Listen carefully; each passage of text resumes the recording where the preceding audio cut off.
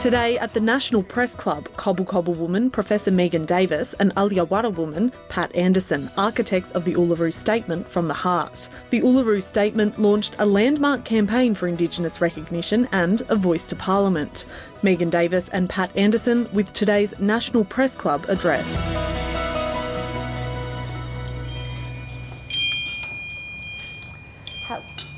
Hello and welcome to the National Press Club in Canberra for today's Westpac address. I first wish to acknowledge the traditional custodians of the lands we are meeting on, the Ngunnawal and Ngambri people, who are the traditional custodians of this land on which we gather. We would like to pay our respects to elders past and present, as well as the many First Nations people attending this event. Always was, always will be Aboriginal land. My name is Anna Henderson, SBS Chief Political Correspondent and Director here at the Press Club. Our guests today are Professor Megan Davis and Pat Anderson AO, two of three First Nations leaders along with Noel Pearson, accepting the 2021 Sydney Peace Prize for the Uluru Statement from the Heart, with their address entitled Uluru Statement from the Heart. Professor Davis is a Cobble Cobble woman, Pro-Vice-Chancellor Society and Professor of Law at the University of New South Wales. She is a renowned constitutional lawyer and public law expert focusing on the advocacy of First Nations people. She is a co-chair of the Uluru Dialogue and the Balnaves Chair of Constitutional Law. She's currently a member of the United Nations Human Rights Council's expert mechanism on the rights of Indigenous people. And this year she was appointed by the government to the Referendum Working Group and the Referendum Engagement Group. And joining her is Pat Anderson AO, an Aliawara woman known nationally and internationally as a powerful advocate for the health of Australia's First Nations people. She has extensive experience in Indigenous health, including community development, policy formation and research ethics. She has served as a co-chair of the Referendum Council and she currently serves as co-chair of the Uluru Dialogue. And this year she was appointed by the government to the Referendum Working Group and the Referendum Engagement Group. Now you can follow today's conversation on Twitter. It's @PressClubAust or #NPC. Please welcome Megan Davis and Pat Anderson.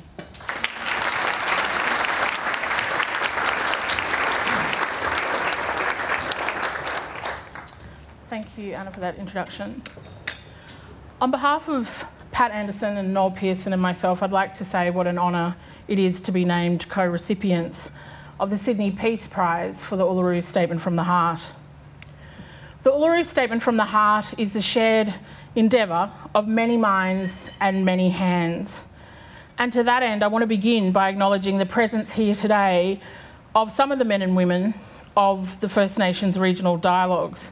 And in fact, there's so many, it'd be great if you could all just quickly stand so people can see who some of the faces are who participated in the First Nations regional dialogues.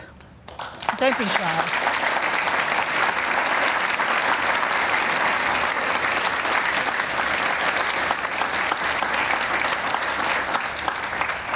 I also note the preponderance of Aboriginal women in attendance. The quiet work and advocacy of women has sustained this movement for change since the Uluru Statement was issued to the Australian people 5 years ago. It has been led by women, and we are really honoured that a woman, Minister Linda Burney, will take that forward. But I do want to acknowledge Pat Anderson for her inimitable leadership style, her formidable leadership.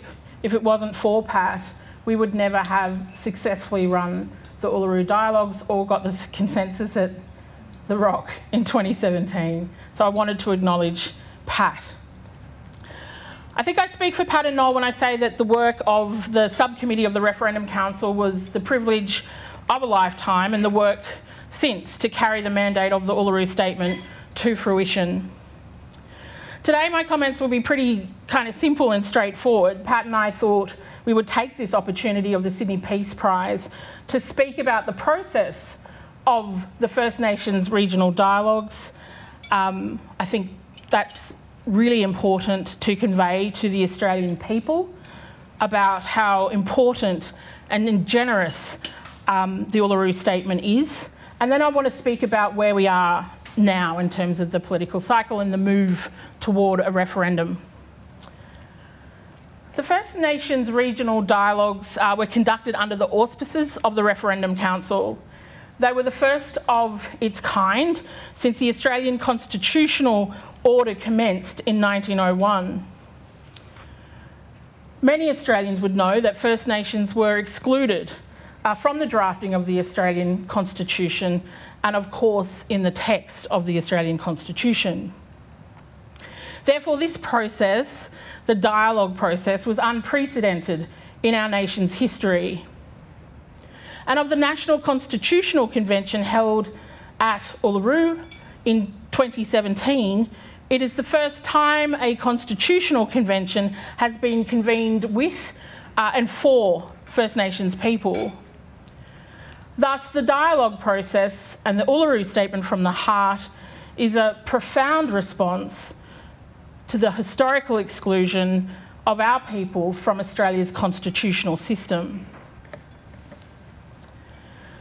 The many reports and processes that followed after Prime Minister Julia Gillard's expert panel inevitably led us to the Referendum Council. This is because of the proclivity of retail Australian politics for minimalism and symbolism when it comes to Indigenous matters.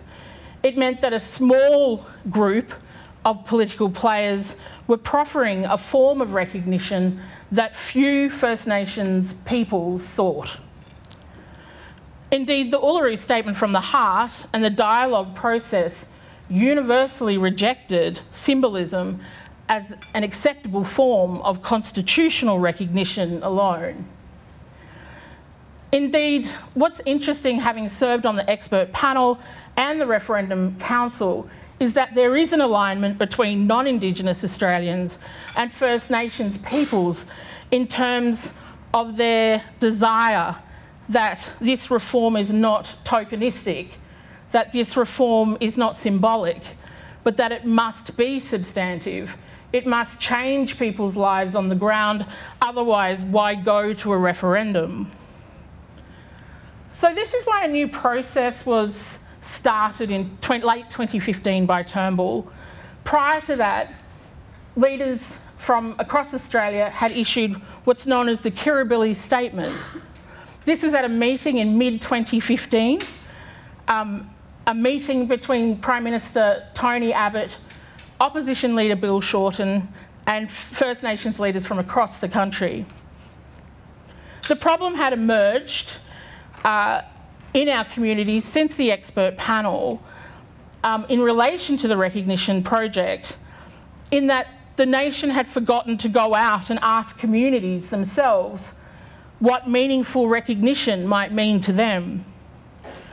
So the process of the council was in some ways retrofitting First Nations input into the recognition project. The Gillard expert panel that I also served on was a panel of experts and lawyers and politicians, and we chose the options for recognition. But recognition is a complex legal and political concept. Its dictionary meaning does mean acknowledgement, but it can mean many things in a legal and political context. It can mean symbolic acknowledgement. It can mean a preamble. But it also means substantive change, substantive reform to power relations. Recognition in a legal and political and constitutional sense sits on a recognition spectrum. At one end of that spectrum is what we call weak recognition. It's known as weak recognition because it doesn't compel the state to do anything. It doesn't stop or prohibit the state from doing something. It is rather a statement of fact. It is symbolic. At the other end of the spectrum, which is really where First Nations reside, is concrete or substantive recognition. There's many, many mechanisms that represent substantive recognition. It can be something like the Sami parliaments. It can be something like designated parliamentary seats. It can be treaty. It can be a voice to parliament. The problem in 2015 was that the public discussion in Australia rarely rose above the dictionary meaning of recognition, which is acknowledgement. So this was very unsettling for communities because in the absence of a very clear and substantive model or proposal for recognition, advocacy for recognition was being conflated with a very minimal symbolic form of recognition. So it was that the opportunity arose with Malcolm Turnbull setting up the Referendum Council. The Council's members accepted that not enough had been done to engage the First Nations communities on the question of the form of recognition. So we were then tasked with the job of consulting with our people in an environment where consultation had become a dirty word. At the time that we prepared and started researching and developing the dialogues in late 2015 and 2016, things were not going well in our communities. Post-abolition of ATSIC, the bureaucracy at every level of government had slid into a habit of what Mob call the tick and flick consultation, superficial consultation with our people.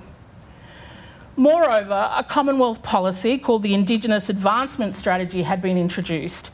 It had decimated the Aboriginal sector. The IAS was a key influence on decision-making during the dialogues. Communities had had vital services stripped from them, and they were made to jump through burdensome bureaucratic hurdles without recourse to review or support, and then later witnessed vital funding earmarked for Indigenous affairs programs granted at the Minister's discretion to non-Indigenous organisations. The voices of the First Nations regional dialogues on this matter was vindicated later in 2017 by the Australian National Audit Office, who delivered a scathing report on the government's mismanagement of the IAS in their report, especially with respect to grants management and grants administration. The IAS, however, has been a much bigger issue than just the maladministration of public funds. It was born out of an absence of authoritative Indigenous voices and informed by a bureaucratic and public policy rationalisation that was entirely disconnected from the reality of the lives that First Nations peoples live. So you can imagine that when Pat, Noel, I and the team went out to consult with communities in dialogues on constitutional recognition, they were not in the mood to discuss constitutional reform. But these conditions are important to set out in an environment where discussion of the voice, since the Albanese government's commitment to a referendum, is being conducted without any real discussion and understanding of the need and the exigency of a voice. There is an understandable impatience for detail on voice, but very little scrutiny on why it is needed or why people want a voice. The discussion is divorced from the policy settings that plague our people's lives on the ground and subjugate our voice to the bureaucracy.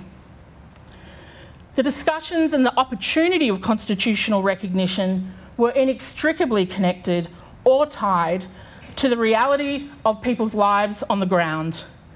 It's why the reform proposed will provide an upfront political empowerment. It's tactile, it's pragmatic, it empowers our people. So we set about designing a deliberative process that was structured and would be replicated precisely in every site and every location. So we started off with 32 dialogues based on the ATSIC regions, but with the funding that we were given, we had to only run 12. So we designed it in a way that we would have a sample of representatives, because we cannot consult every single First Nations person or community. And the sample of representatives needed to be chosen by local Indigenous community organisations for the outcome to have legitimacy. We developed and road tested over 2016 a very tightly structured, intensive civics program, a program for the assessment of legal options, and also political assessment of the reforms that Prime Minister Turnbull and the opposition leader Shorten gave us permission to take out to communities. Those options were the expert panel options, but they agreed to the voice to Parliament and agreement making as well. The process was based on a number of processes that we researched. Some of it was from deliberative democratic processes and other constitutional reform processes internationally, such as Ireland. And a substantive amount of it was modelled partly on the Constitutional Centenary Foundation framework that was utilised here in Australia through the 1990s to encourage debate on constitutional issues in local communities and schools. It was adapted to suit the needs of the First Nations regional dialogues, but the characteristics remain the same as the Constitutional Centenary Foundation model. These are four key characteristics: impartiality, accessibility of relevant information, open and constructive dialogue, and mutually agreed and owned outcomes. If I can just say a few things about each of those points, because they're really critical to understanding how the dialogues functioned. Impartiality was really important in that we wanted to avoid the operation of groupthink. Too many meetings are held where the loudest in the room shouts down others and people don't get the opportunity to participate. So it was structured in a way that you had breakout groups balanced with plenary groups, so that we had the opportunity for people who were shy, introverted, didn't want to talk publicly, a lot of women who wanted to go into groups where they could discuss really substantive matters without being shouted down by any groups that might seek to push an option that they preferred. So the mitigation of groupthink was a really key point in the design. Accessibility of relevant information was important because of the many, many languages that our people speak. So if I reflect on the Ross River Dialogue, which was hosted by the Central Land Council, there were 4 different interpreters in the room, and it did make the dialogue much longer to deliver. But we flew in a week early to meet with the Alice Springs Interpreter Service. We ran through the whole 3 days. They worked out ways that we could change our language. They worked out ways that they would translate the information. And so it was really important that every single location was able to access the information before them. The last characteristic I wanted to touch upon was mutually agreed and owned outcomes. This is a really key thing about the consensus at Uluru. The record of meeting was something that everybody in the dialogue had to endorse. No one left that meeting until they had signed the record of meeting. And that's because the record of meeting captures the tensions, the disagreements, and the agreement. So everything was captured. And people had to sign off on that because our communities don't all agree on everything all the time. And there's many blackfellas in the room who are nodding their heads. We don't agree. And so the whole purpose of the process was to get to a point where we could agree on something. So the delegates to each regional dialogue were selected according to a criteria. And that criteria was to be applied by a local organisation that would run the dialogue. 60% had to come from First Nations cultural authority or traditional owner groups, our old people. That was really key because we really wanted the decision making to be robust at the end and to be really anchored in the way in which our communities make decisions. 20% of the places in the dialogue were for local community organisations on the ground. So not national peaks, but communities who are working in, organisations who are working in communities on the ground. And 20% involved key individuals from the region. We spent 2016 seeking permission from traditional owners, peak bodies and other leaders on the method. So we would travel out, show them what we were going to do, they would give us feedback, critique, and then we would modify it until we came to a method that we were happy with and community was happy with. And we ran 3 major meetings in 2016. One in Broome with traditional owners, one on Thursday Island with National Peaks, and one in Melbourne with key leaders from across the country. So we took all of that and we trialled the dialogue then at Melbourne Law School. And it was at the trial that we really discovered things that worked, things that didn't work, so we tinkered with the process and we started the dialogues in December 2016. At the Melbourne Law School trial dialogue, though, we discovered a number of things. One was we banned facilitators, so facilitation. It had to be led by local people. And those local people in the dialogues we called working group leaders, who became famously known as the Wiggles. But they were the people in the dialogues that knew everybody's name and came to Melbourne, learnt the process, and then they would come to the dialogue before so that they could run the dialogue that came after. We also banned significant leaders from the movement because of their cynicism about government and the country changing. And that wasn't great for a law reform proposal, like a law reform process. So we wouldn't allow many of them to speak, but we also wouldn't allow people with a voice. So if you had one of those badges where you get into Parliament House and you regularly lobby in the halls of Canberra with politicians, the dialogues were not for you. If you were CEO of really peak national bodies, the dialogues, you weren't invited. It had to be people that were actually genuinely voiceless. And the other group, and I apologise to the Law Council of Australia, the other group we banned were lawyers,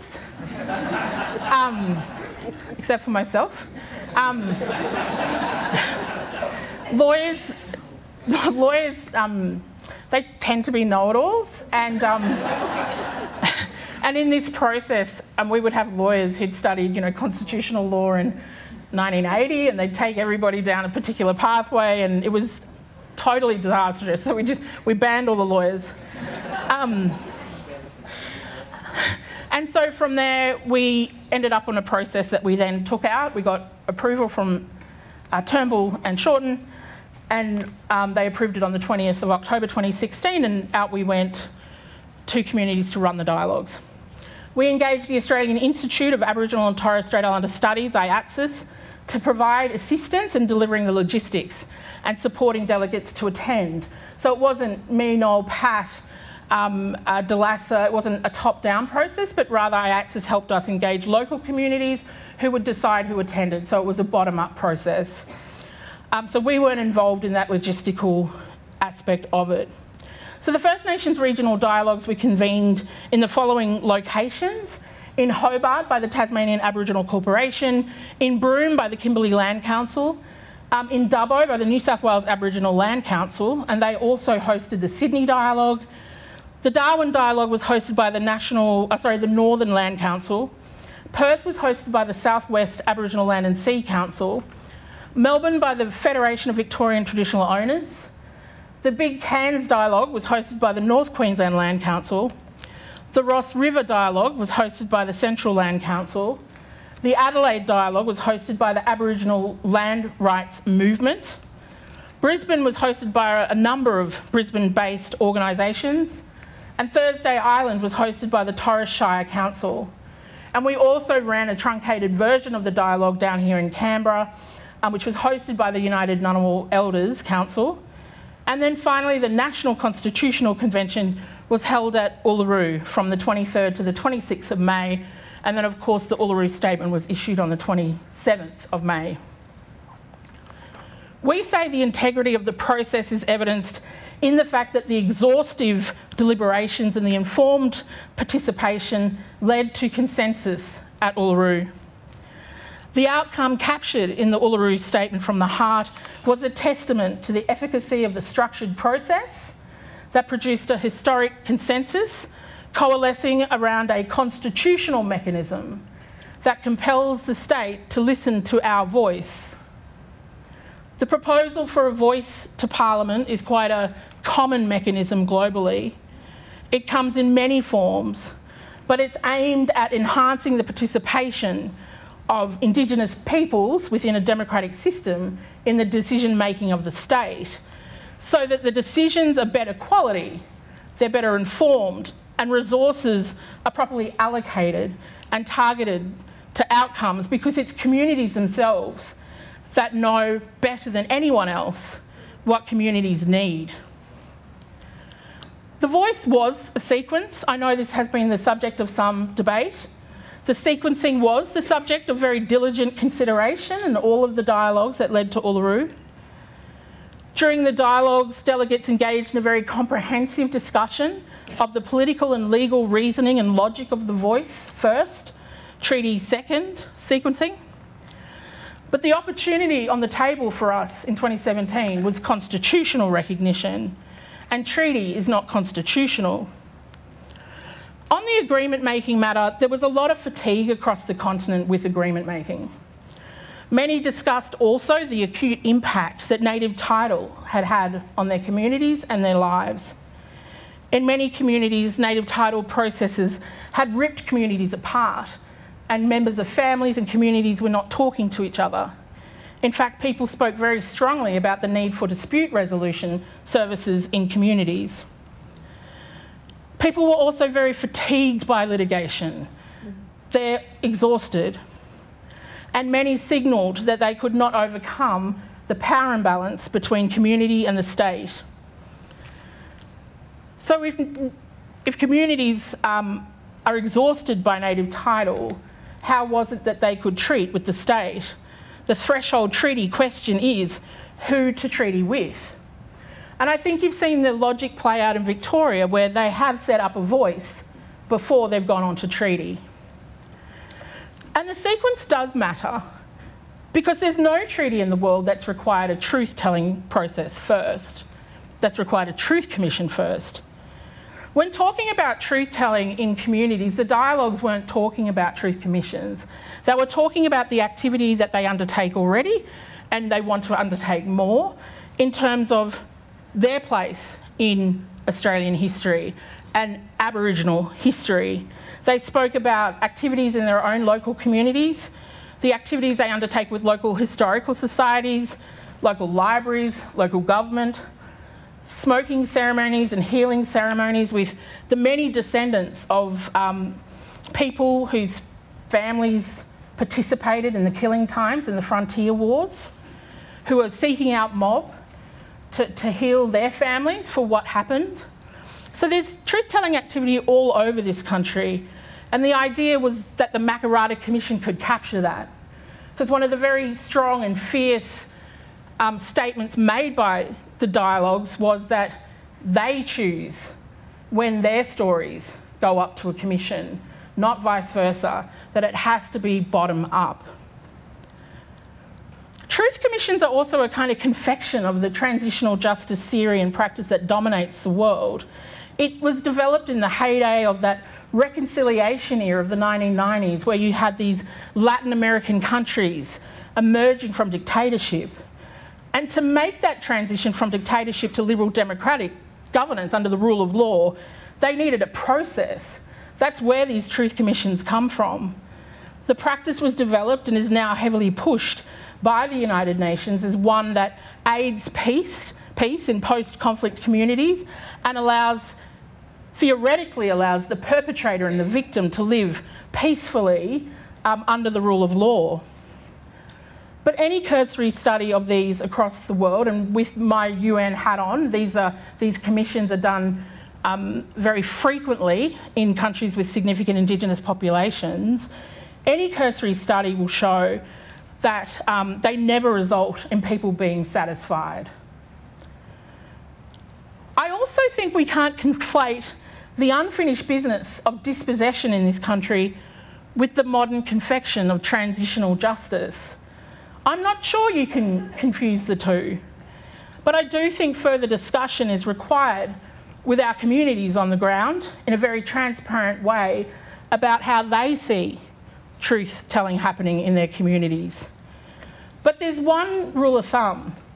Our rights are inherent rights, and you don't delay rights, like something like the voice, You don't delay treaty for a truth commission.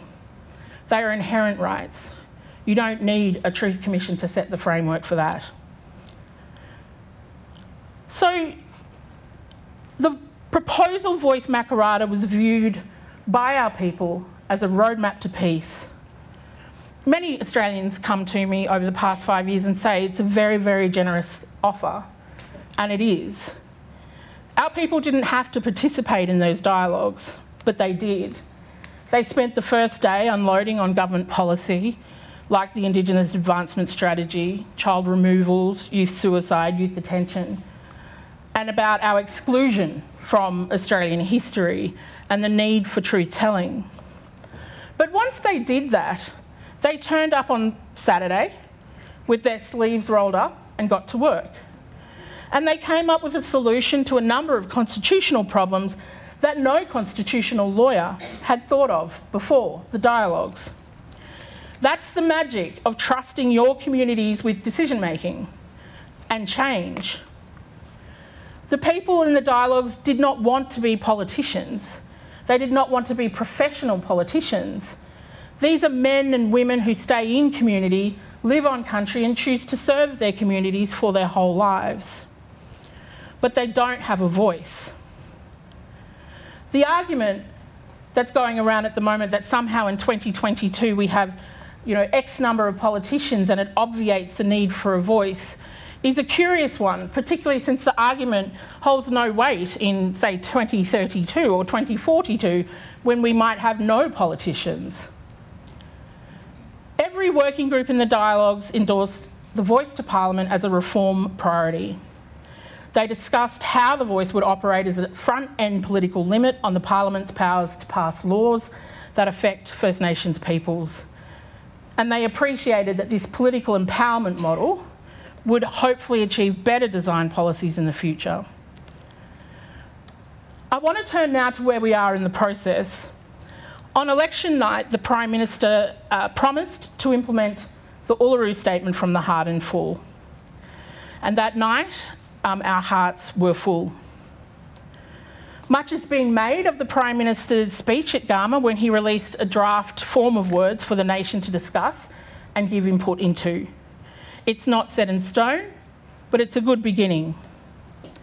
In substance, implementing the Uluru Statement from the heart means delivering a voice that is capable of the following: reflecting the aspirations of the First Nations people in the dialogues and at Uluru, getting First Nations a seat at the table, a constitutionally secured and ensured seat at the table. The constitutional amendment must be legally sound, drafted in a constitutionally prudent manner, anticipating possible future issues that might narrow the operation of the voice and undermine its ability to deliver on its promise. The constitutional amendment must be capable of delivering a successful referendum with the status and functions that will provide meaningful and powerful representation for First Nations voice as a vehicle for political participation. It was always understood that we would require ongoing work on the constitutional drafting stage to find a constitutionally effective way to meet those challenges. An amendment that compels the state to give our people a voice. And we welcome the Prime Minister opening with a draft proposal to start that discussion. And that process shouldn't be used to hollow out the meaning and the intent which we sometimes see in commentary of political pundits. The political reality is that Australians won't accept changing the Constitution unless they can be sure that the change is worth making and that they can be confident about its impact. The task of the drafting process must be to meet that challenge head on and not kid ourselves with the false pragmatism of a hollowed out voice that will be rejected. Also, there is clearly detail to come on the voice that the government will prepare, but that detail is led by the work and the words of the men and women in the Uluru dialogues. What did they say about voice? They spoke about many things. They spoke to representation as nations, as First Nations. And they also said that there was no single existing entity that represented their voice. This is an important point. They were critical of peak bodies and other organisations who purport to speak on their behalf, but are never accountable back to community. So the most prominent part of the dialogues was this discourse of two-way accountability. The accountability of these organisations to community and the accountability of Parliament to First Nations. There is much detail from the dialogues, the Lisa and Dodson report and aspects of the Langton and Calmer report that provide meat on the bones and will allow Australians to vote in an informed way. Many Indigenous peoples all over the country trusted the process enough to give up a weekend to learn about the Constitution and participate in dialogues about what change and recognition means to them. With purpose and armed with civics education, legal and political information, it is they who formed the Uluru Consensus Voice Makarrata. This has been a monumental contribution to the democratic life of the Australian state.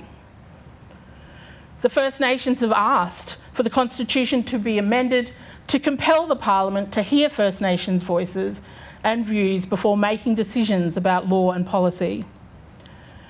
Such a reform would align with international best practice in pursuit of self-determination for First Peoples, helping to fulfil Australia's obligations under the United Nations Declaration on the Rights of Indigenous Peoples and other human rights instruments.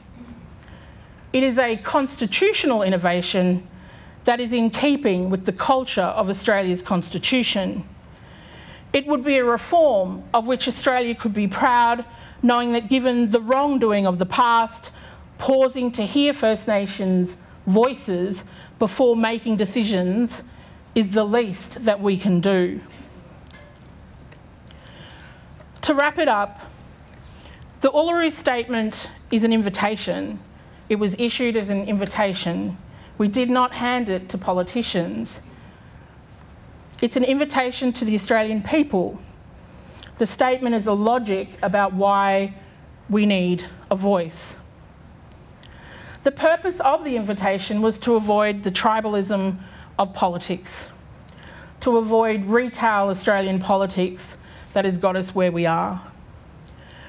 The Uluru Statement was not about left and right camps. It was never about ideological set pieces or ideological battles. It's about us together as the Australian people. And I say this not as a Pollyanna. We are no Pollyannas. We're not naive about politics. Indeed, the whole idea is to remove our issues from the realm of politics, party politics, so we're no longer a political football. Constitutional reform is vital for the future of Indigenous Australia. The utilitarian ethic of liberal democracies like Australia means that our political and legal concerns are always dwarfed. 2% of the Australian population are tasked with the epic struggle of convincing Australian parliaments of the utility of passing legislative matters or adopting policies that benefit Aboriginal people alone. When such measures and policies have been taken, it's often been through the use of special measures under the Racial Discrimination Act, which permit the state to effectively discriminate in favour of Aboriginal people in order to achieve equality. However, special measures are only meant for a temporary period and are supposed to cease once the objectives have been fulfilled. And even when more permanent measures are put in place, the Native Title Act or the Aboriginal and Torres Strait Islander Heritage Protection Act, history demonstrates how easily these rights are abrogated and repealed. For these reasons, constitutional reform remains the central pursuit of what Aboriginal people called unfinished business. And despite everything that has happened to our people, as Noel Pearson referred to us in his Boyer lectures as the great unloved, from the invasion to the frontiers wars to the killing times, the protection era, to the forced assimilation era, to self-determination, to the non-self-determination and unfreedom of the past 2 decades. Despite everything, we responded with a statement of love. When people got upset at the dialogues, we would say, Law reform is about imagination. You must suspend your disbelief that this country cannot change. Against all the evidence, you must imagine that this country can be better. Imagine that this nation can change. And so many in the dialogues understood this because they are the children of the 1967 warriors. And we had many of the 1967 warriors in the dialogues. And they are not at all intimidated by the referendum record because, as they said, we won in 1967 and we can do it again. They believe so strongly in the goodwill of the Australian people. Even so, Pat and I vividly recall the morning after the 2019 federal election when some of our old people from the dialogues and the National Convention rang us to say, take me off your list, take me off the mailing list, take me off the Friday night Zoom, for my heart cannot take this. They had so much hope and felt that they would never see the Uluru Statement from the Heart achieved. The Uluru Statement from the Heart is in fact a sign of friendship. Many of our old people are dying and they are acutely aware that Australia approaches the most difficult phase of human existence in global warming and climate change. Our old people said that enough is enough and they want peace for country. In most of the dialogues, the word reconciliation was contested because it's a word that presupposes a prior relationship. They said the word was wrong because we have never met. We have never met. And this was why they issued the Uluru Statement from the Heart to the Australian people. It is an invitation to all Australians to meet with us at the Rock. Come meet with us and walk with us. And so many Australians have accepted the Uluru Statement from the Heart, and we thank you. We have a national database of over 6,000 organisations who have signed up to walk with us over 5 years, and it traverses all sectors of the Australian people in all its light and colour. So to conclude, I will read that invitation from our old people to you, the Australian people, the invitation that I first read 5 years ago, an invitation to the Australian people. We gathered at the 2017 National Constitutional Convention, coming from all points of the southern sky, make this statement from the heart. Our Aboriginal and Torres Strait Islander tribes were the first sovereign nations of the Australian continent and its adjacent islands, and possessed it under our own laws and customs. This our ancestors did, according to the reckoning of our culture from the creation, according to the common law from time immemorial, and according to science more than 60,000 years ago. This sovereignty is a spiritual notion, the ancestral tie between the land, or Mother Nature, and the Aboriginal and Torres Strait Islander peoples who were born therefrom, remain attached thereto, and must one day return thither to be united with our ancestors. This link is the basis of the ownership of the soil, or better, of sovereignty. It has never been ceded or extinguished, and coexists with the sovereignty of the Crown.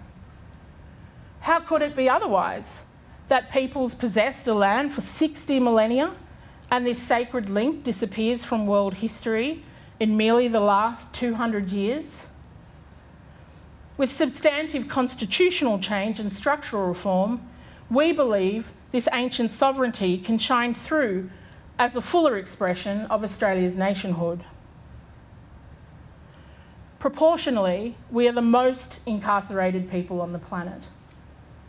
We are not innately criminal people. Our children are aliened from their families at unprecedented rates. This cannot be because we have no love for them. And our youth languish in detention in obscene numbers. They should be our hope for the future. These dimensions of our crisis tell plainly the structural nature of our problem. This is the torment of our powerlessness. We seek constitutional reforms to empower our people and take a rightful place in our own country. When we have power over our destiny, our children will flourish. They will walk in two worlds, and their culture will be a gift to the country. We call for the establishment of a First Nations voice enshrined in the Constitution. Makarrata is the culmination of our agenda, the coming together after a struggle. It captures our aspirations for a fair and truthful relationship with the people of Australia and a better future for our children based on justice and self-determination. We seek a Makarrata Commission to supervise a process of agreement making between governments and First Nations and truth-telling about our history. In 1967, we were counted. In 2017, we seek to be heard. We leave base camp and start our trek across this vast country, and we invite you to walk with us in a movement of the Australian people for a better future. Thank you.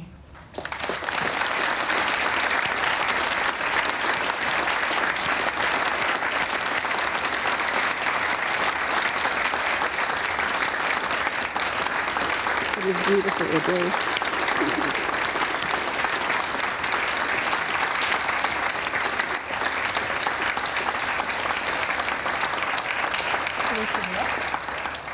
Well, Megan, thank you so much for your very powerful address and for restating that statement from the heart here at the Press Club. Pat, while Megan's possibly catching her breath after really spelling out so much detail and so much that has already been done, I think the question possibly is in terms of where this goes next and what obligations the government in particular has to make good on its words, really. What do you think that the federal government needs to do in the coming months to actually prosecute this and to explain it to the broader Australian public who may still not be as clear about what they'd be voting on? True. The government has set up two working groups. One's called, that'll talk to Patrick and Linda and the other politicians on the government side and give advice, direction, what we might do, how it might work. And the other group is what's called, and it's a smaller group, there's another larger group called engagement. And part of their work will be how we are going to engage with the whole community over the next little while. There's no date set for when it is going to be held. There's lots of, the Prime Minister has said, as you remember, that it'll be in his first term. There's a whole lot of dates that have been put around. The latest one we've heard is like October 2023. So there's a very fine line between getting everybody ready for a referendum and when is it time to go, and there's definitely a time to go. There's no doubt about that. We can't leave this hanging around for too long, otherwise we will lose momentum. I've been around a really long time working in this space, and this is the best opportunity we've ever had. So it's time to go soon. So someone will make, probably the Prime Minister will make the judgment when that time is right, but there is definitely a time to go. Because if we go into the next term of the election, what have you, we've lost. In my view, we've lost. We would have lost the momentum, and the government and all of us will get sidetracked by a whole lot of other things. The world is changing as we speak, like warp speed changing every day. So they have got these groups set up who will give them advice on how to proceed, and Megan and I sit on both of them. And he has in the budget allocated some money for the Electoral Commission because voting public is really low in our communities, so they get some money for that. They've also put some money aside for the planning for a Makarrata. So planning, not to have one, there's a bit of confusion there. Everyone's missing the word planning. So they are moving as quickly, I think, as they can. Yeah. There's a whole lot of work to do. We have to work out how we're going to educate the Australian population. There's a whole lot of toing and froing about that, but we need to get out there fairly soon. Most people don't understand what you've just heard from Megan. So that's another issue as well to what we're on about. A lot of misinformation. Can I make a plea while I've got the microphone? Absolutely. You have to inform yourselves. It doesn't matter in the end which way you vote, but do it with some consciousness, with some heart and with some intellect. You know, think about it. Is this going to work or isn't it going to work? Or is this the right thing to do? How do I feel about this? You know, there comes a time when you're in the ballot box yourself, where it's just you and your conscience. So get yourself ready for that time in your life, because all of us over 18, this is probably one of the biggest things we're ever going to do. And it can, I don't like to get into this sort of language that we get accused of, it's all sort of soft or what have you. It can change. You have to reimagine, as Megan has asked, you have to reimagine who we could be, who we should be.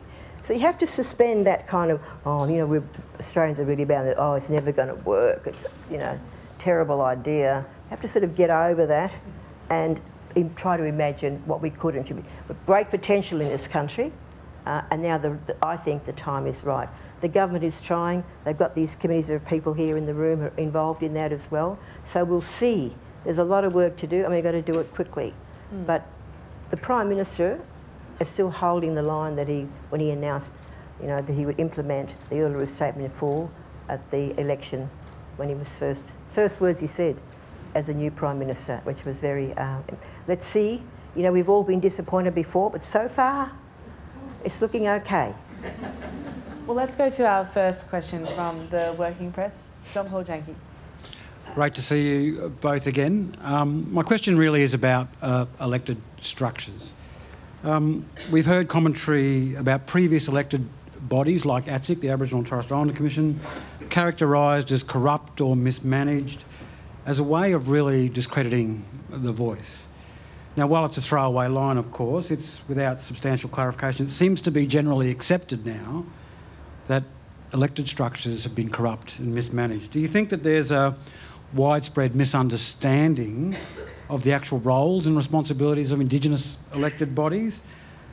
And in asking that, what do you think were the major achievements or benefits of elected structures like ATSIC? Do you want me to go first? And then You go first. We're both going to answer. Yeah. Megan's going to go first. Yeah, no, it's so I did my PhD partly on ATSIC. I mean, I also used to work there as a junior lawyer before I moved on. One of the frustrating things about the kind of stock standard narrative that everybody tells themselves about ATSIC is that there's been virtually no kind of academic empirical study of what ATSIC did or didn't do. And so I hear that language of corruption and nepotism, but there's nothing really being set out to explain what that means. So was it at a regional level? Was it at a national level? There's not a lot of precision around what people say ATSIC did or didn't do, which is a shame because it was a big public administration innovation in the world. Its creation and what it did, you know, is imbued in the Declaration of the Rights of Indigenous People. So the DRIP is really interesting because so many Australians contributed to the drafting of it, including ATSIC. So a lot of those structures around political participation are informed by that. But since its adoption, Australia's regressed from the actual declaration. Community control is imbued in that declaration as well. So there are a lot of achievements of ATSIC. You know, I talk to people my age around the country about the opportunities we were given over the course of our careers, and all of them came from an association with ATSIC. I know when I went to Canberra, there were these incredible Aboriginal women who just really nurtured my professional career, like Jackie Oakley, who's, you know, over in WA, but was the senior exec, Sonia Smallercombe, these amazing women that would come and mentor you and provide you with opportunities. I think for women, it was really important. But having said that, there's an Australian National Audit Office that then went and audited whether ATSIC was meeting the needs of women, and found from talking to women that it didn't, and then had a whole raft of really fascinating recommendations about what should be implemented into the structure to make things better for female voice. And I suppose the point I'm trying to make is there's a whole lot of work around this that it just escapes any analysis or scrutiny when there is public kind of focus on ATSIC, what it did and didn't do. But when we ran the dialogues, and I'll hand it to Pat, we heard nothing but an overwhelming sentiment from people on the ground that their lives had been very, very difficult since ATSIC was abolished, that it was ATSIC regional councils and local people that they went to when they needed help, particularly people in regional and remote communities, and that bush infrastructure, when it was stripped, contributed to the deterioration of those communities. And it contributes to people's feelings of voicelessness and powerlessness. So ATSIC, there was in the dialogues, people actually said that, you know, they'd been shamed into not talking about ATSIC and not talking about the merits of ATSIC because of these myths that you were talking about. That's not to say it didn't have problems, but ATSIC was never not open to that. There was a massive ATSIC review done at the tail end towards it being abolished. Really amazing ideas, including from Jackie Huggins, about how to include women and gender within the framework of that institution, and instead they just abolished it. But I'll hand it to you if you've got something to add. Just a little bit. I'll just follow on from that. In the dialogues, people talked about there's been this huge gap. We have no place where we can go and have conversation, whereas at ATSIC we did. I was running a community-controlled organisation in Danladilba, the local health service, and we were fighting with ATSIC all the time.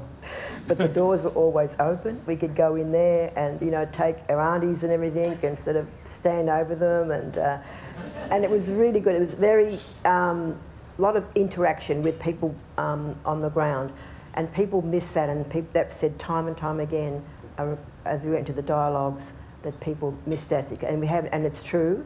In the political arena, we haven't had a voice. We've got no one place to go to. There's been this huge vacuum since ATSIC got abolished like it did, and that was another reason why people were talking at the regional dialogues. The only way we can get any progress here is to use their law, their big law. We got to go there because everything else I've sat on a million committees, as we all have, you know, most of my life. And they said, we've got to go to the big, and the big law is the Constitution. So we use their law to get what we want, to convince them to help us. And they talked about ATSIC in an afternoon. The current minister just signed it away, as it's done with all the other organisations that we've set up. NACC, NAEC, and I've sat on most of them. They all just disappeared in a puff of smoke. That's got to stop.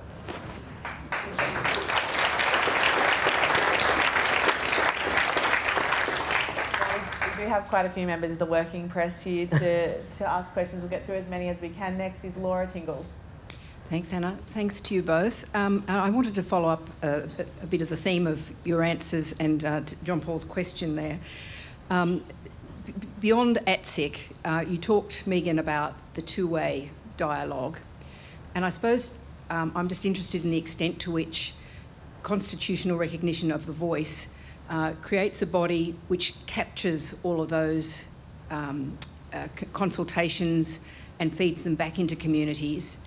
And I wonder the extent to which, as you also talked about the degradation of basically black governance over the last 20 years, really going back to John Howard, the demolition of all of those bodies, their sort of sidelining. How important is it, apart from the constitutional questions, that government actually has a really good look at what's happened to all of those community organisations and looks at funding them and recognising them in the voice process? Yeah, so on the first question, what was it about again? It was about... sorry, it was about... the accountability mechanism. Accountability, so, yep. I mean, I would... making the voice the centrepiece that can report to government on what's happened to these bodies, apart from anything else. Yeah, I mean, part of that will be, I suppose, imbued in the amendment, but a lot will be set out in legislation. So in the ATSIC Act, for example, there was a recall mechanism, meaning people could recall members if they weren't representing them properly.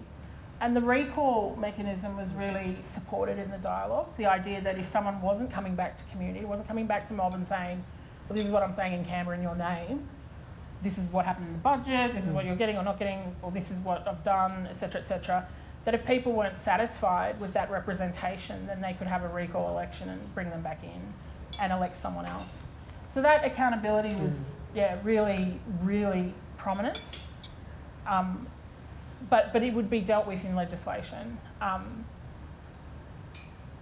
The second question? The second question was about the sort of state of governance itself, which is sort of separate from the constitutional question, but will come flowing out of it if those bodies are part of the voice structure. Yeah, I mean, I think that's a big job for government and the agency to determine what that looks like post this reform, because I think it will radically transform a lot of the way people do business, but also those organisations.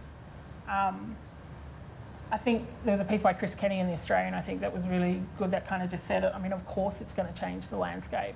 Some organisations will stay and some will go, but that needs to be worked out with community in terms of design, because I suspect post a referendum you would need another kind of design period to talk to mob on the ground about what they think is required in that legislation and in that design. And a lot of those matters will be picked up then. Because I remember one of the things about the dialogues was we just couldn't believe how many issues were raised that are just never reported in the mainstream press, like none.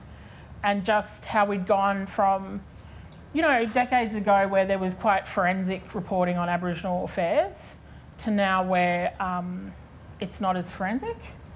And so there are a lot of really complex issues on the ground, but ones that need to be dealt with in I don't know when, but it's certainly it's a restructure, right? It's a structural reform, so it will change the way things happen and how business is done. Did you want to add anything there?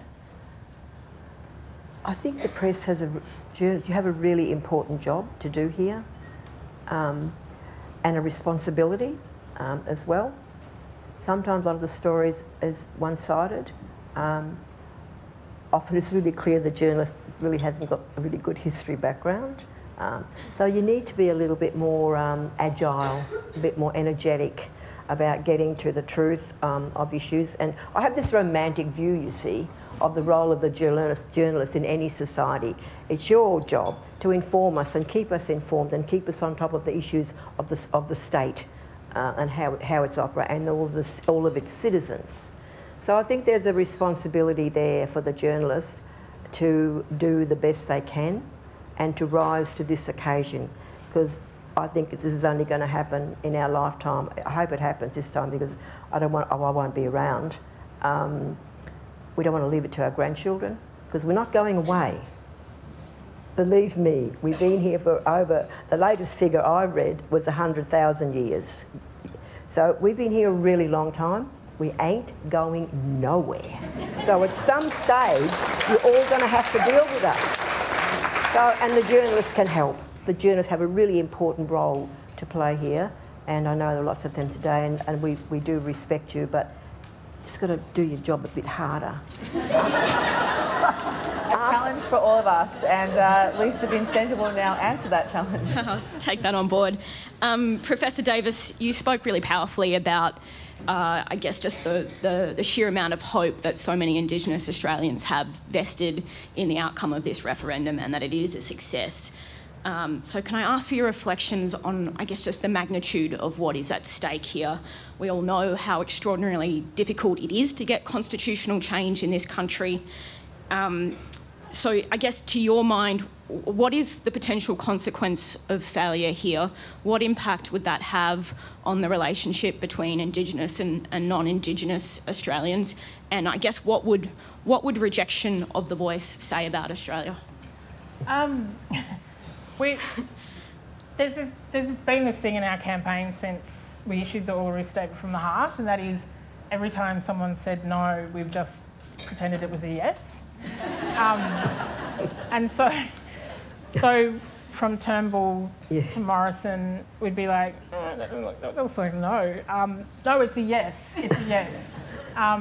So we kind of have always operated in that way. Our mind frame is one that we don't contemplate failure. So I know it's a favourite question of the press to ask about failure and what will happen and what it means for race relations. I mean, my response would probably be look at race relations now. And I'm not sure in some of the things that we're seeing currently in the press that, you know, it could go any lower. I don't see this as failing. We can't, because you don't participate in law reform by thinking it's not going to happen. I mean, I'm a constitutional lawyer who's worked in the space for 20 years, so I'm well aware of the record. I've taught it for 20 years, 8 out of 44. Everybody quotes it to me. People come up to me all the time now and say, do you know? And I think so we know. So when we did the dialogues, though, it wasn't just, oh, we're going to a referendum, what do you want? We talked about, do we want to go to a referendum?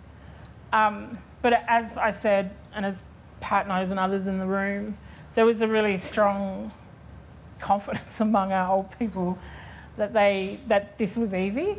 I don't mean it like that's flippant, but that this could be done because they had done it. Yes. And they talked about how they did it. And we do talk about perhaps not over-relying too much on social media and digital media to get this done, that in fact this is a relational thing between Australians and our people, and that it's going to require a lot of feet on the ground like our people did in the 1967 referendum.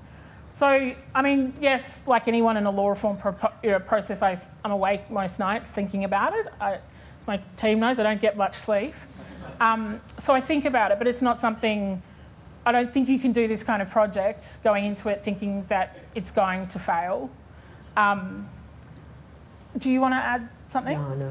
Yeah, I think our people, I mean, I think generally people see it as a, one of many structural reforms that need to be made to improve the situation in terms of structural powerlessness.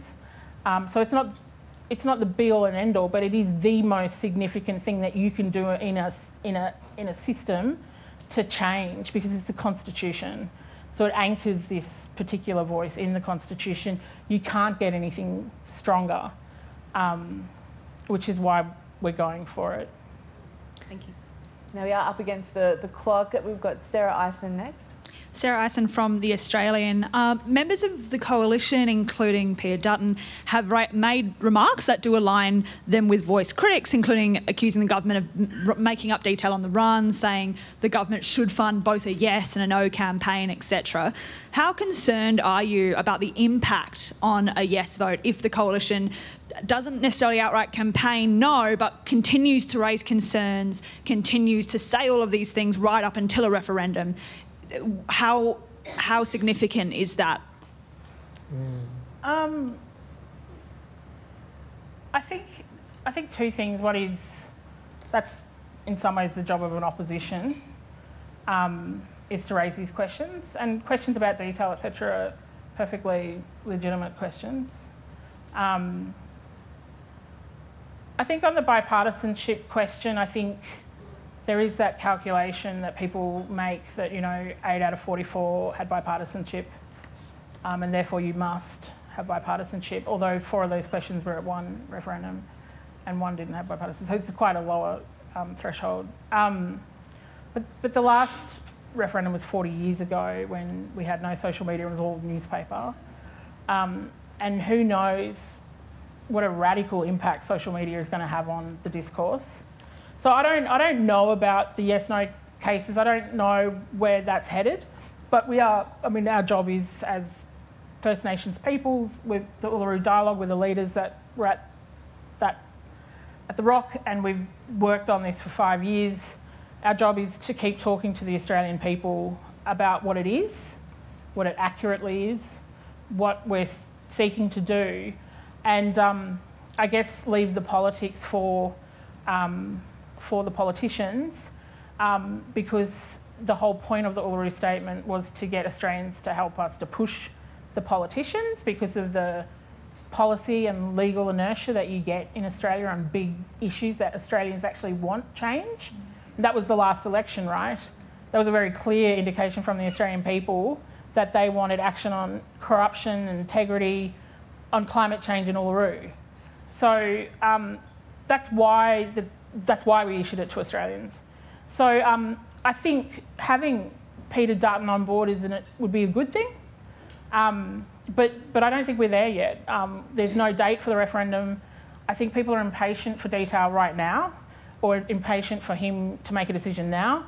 But I think, you know, we've been on this journey for 5 years, and we know that every day changes, and we just take one day at a time. So, you know, I think they'll come around to it in their time.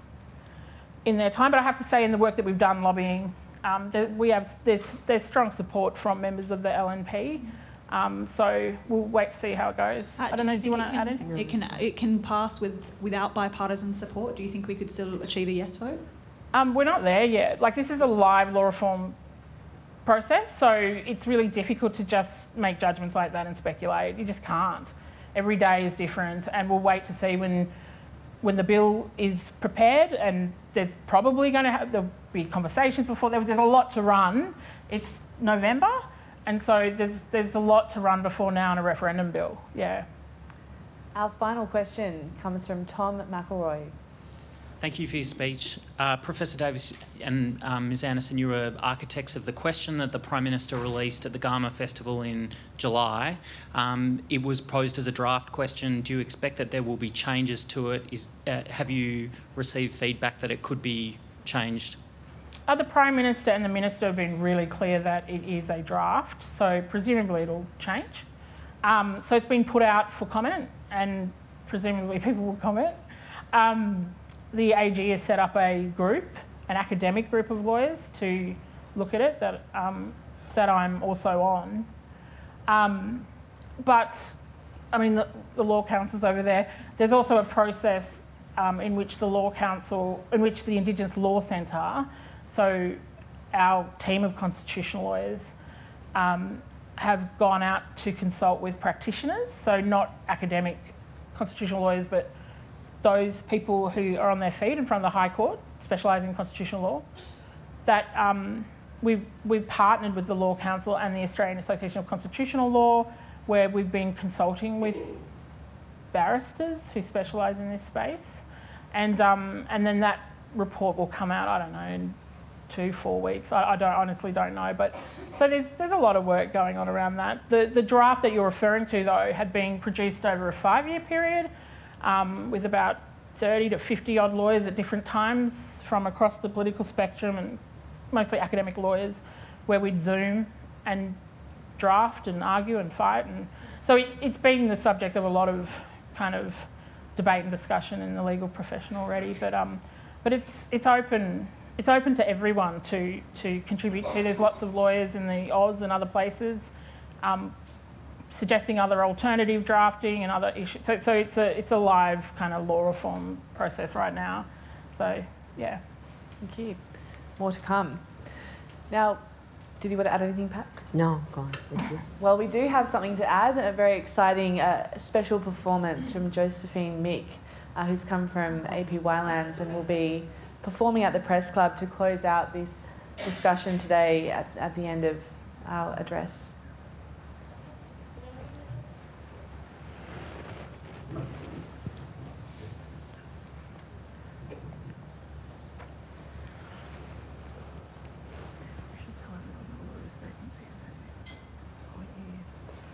Of people who Uluru Statements, don't you? Sorry, the Uluru Statements.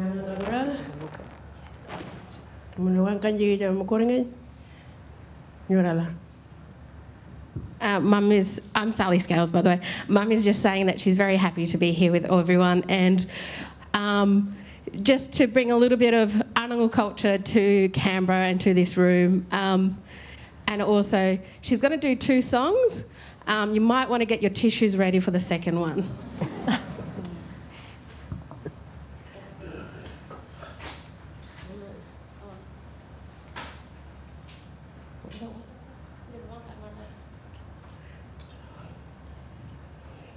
Ulurunya, ulurunya, ulurunya, ulurunya, nyuruh pangana bauan gereku.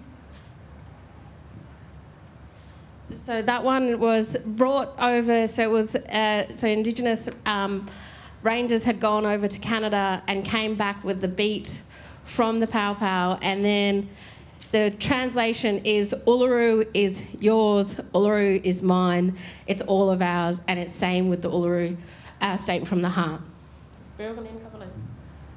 Ulurunya, ulurunya, ulurunya, ulurunya, nyuruh pangana bauan kereku.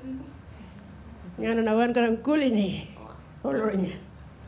And then this second one is a song that was made around the conservation of black-footed wallabies in Central Australia. And during that process, the black-footed wallabies, the mothers who were in the hills, started squealing and crying for their babies that were taken away. And during this process, the women who were part of the ranger program realised it's the same conversation we have for the removal of our children from our communities, and that's continued to happen, even though there was sorry said in 2007. So it's a very emotional song. I don't know about it.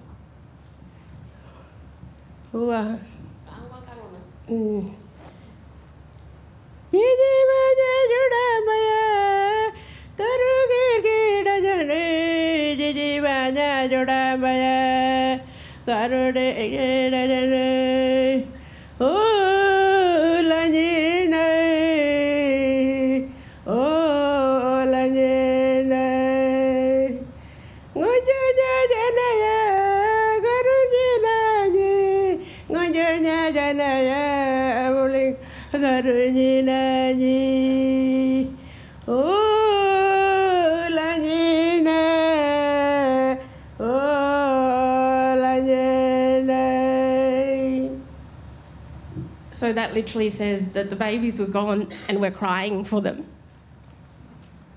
Wow. Well, on that incredibly powerful note, thank you so much, Josephine. Mick, please also thank Professor Megan Davis and Pat Anderson AO for their being here and sharing with us today.